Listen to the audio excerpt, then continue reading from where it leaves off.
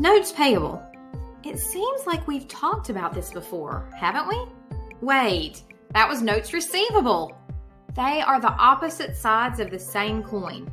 If you have a note receivable on your books, someone else has a note payable on theirs. When we discussed notes receivable, we were the one that the money was owed to. With notes payable, we are the ones that owe the money. It's important not to get these two accounts mixed up. Always remember who you are recording the transactions for. The person who should be repaid or the person who will be paying. That will determine whether you're recording a notes receivable or a notes payable. Like notes receivable, notes payable can be issued for multiple reasons. We might have had an accounts payable that we needed more time to pay and converted it to a notes payable. We record this with a debit to accounts payable and a credit to notes payable. We may have purchased goods or services on a note. We would record this with a debit to inventory or an expense account related to the service, such as repairs and maintenance expense, and a credit to notes payable. Or we could have borrowed money. We would record this as a debit to cash and a credit to notes payable. And like notes receivable, the big difference between accounts payable and notes payable is interest. Remember our interest formula, P times R times T. This stands for principal times rate times time. The principal or face amount is how much the note was issued for. The rate is the interest rate. Also remember that this interest rate is stated as an annual percentage amount. The time is a fraction of the year that you're calculating interest for. If you were calculating interest for 7 months, the time component would be 7/12. If you put a 7 in the formula instead, you would be calculating interest for 7 years. So be careful to always have the T as a portion of a year, either by using months, something divided by 12, like 5/12, or by using days, something divided by 365, like 60 over 365. Let's do a few examples to jog our memory on interest calculations. Assume we had a note for $12,000 at 4% interest for 3 months. We would take the $12,000 and multiply it by 4%, that's 0.04 as a decimal, and then multiply it by 3/12. That would equal $120. Or assume we had a $75,000 note at 8% interest for 12 months. We would multiply $75,000 by 8%, or 0.08, and then by 12/12. Or we could just use 1 instead of 12/12 as it is for a full year. The total interest for this note is $6,000. Let's do one more. Assume we have $38,000 note at 5% interest for 60 days. We would take $38,000, multiply it by 5%, 0.05, and then multiply by 60 over 365.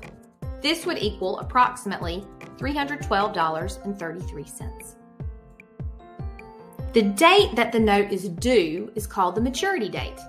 Notes can state this date explicitly or can simply provide the term of the note. For example, a note issued on January the 1st may state that it is due on March 31st or state that it's a 3-month note. Where it really gets fun is when the note term is stated in days. Let me give you an example. Let's say a note was issued on May 1st and the term is 45 days. When is the maturity date? June 15th. How'd I get that answer? Let's walk through it. The note term is 45 days. The note was issued in May. May has 31 days. If the note was issued on May 1st, there are 30 days left in May. When we subtract those 30 days, we have 15 left. The following month is June, and it has more than 15 days in it. Therefore, the note is due on June 15th. Let's try one more. What if the note was issued on March the 10th and the term was 180 days? When is the maturity date? Hit the pause button and figure out an answer. Oh, come on now. Hit the pause button and try it. Okay, let's check the answer. The term was 180 days. The note was issued on March 10th. There are 21 days left in March. Keeping up with how many days we have left, that will take us all the way until September, until we need 6 more days to equal 180. The maturity date is September the 6th.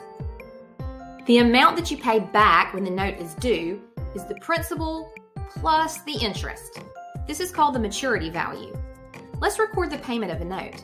Assume we borrowed $100,000 on February the 1st. The note term was 9 months and had an interest rate of 6%. What's the maturity value? This will be $100,000 principal plus the interest. So let's calculate the interest. Using our formula of P times R times T, we would take the $100,000 times 6%, or 0.06, and multiply that by 9/12. This equals $4,500. Therefore, the maturity value is $104,500. $100,000 of principal plus $4,500 of interest. To record the payment of the note, we would debit notes payable for $100,000. We only record the principal amount in the note account, so that's all we can decrease or take out of that account. And we want to decrease all of it as we're paying it off and we will no longer owe it. We also need to record the interest of $4,500. Since we owe the note, this is the cost of us borrowing the money. Therefore, we would debit interest expense for $4,500. All that is left is to record how much we paid in total. We would credit cash for $104,500. Notes payable can be current or long-term liabilities. The difference depends on when it's due as of the financial statement date. If we're making up the year-end financial statements as of December the 31st and a note is due within the next year, then it would be considered a current liability. If, however, we have a note that is not due until after the following year, that would be considered a long-term liability.